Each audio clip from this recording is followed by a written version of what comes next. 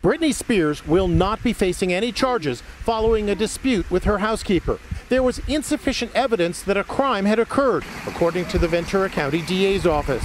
The trouble started for Britney after her dogs were taken away from her by her dog sitter. When the dogs weren't returned, Britney allegedly became upset and is said to have knocked a cell phone out of her housekeeper's hands. The housekeeper had no visible injuries and that only the screen protector on her phone was damaged, the DA concluded. And he's the forgotten victim, Lady Gaga's dog walker. Wake me up when I die. Ryan Fisher is opening up about his near-death experience after being shot walking the pop star's French bulldogs back in February.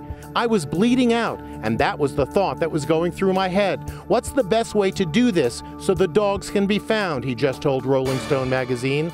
Ryan is also broke, saying he feels abandoned and unsupported. He has set up a GoFundMe account to help pay for expenses. So far, he's raised over $32,000. Many Gaga fans felt his comments were directed toward the pop singer, but Ryan says that's not true. Everyone thought that I was setting a blame on someone when it was all love.